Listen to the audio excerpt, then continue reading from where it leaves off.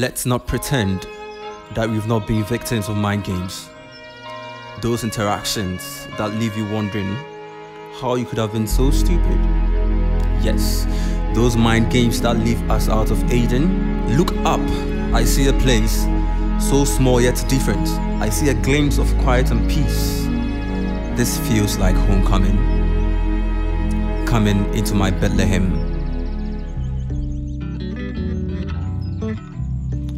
In the shrubs and the stables of survival, there's a new birth.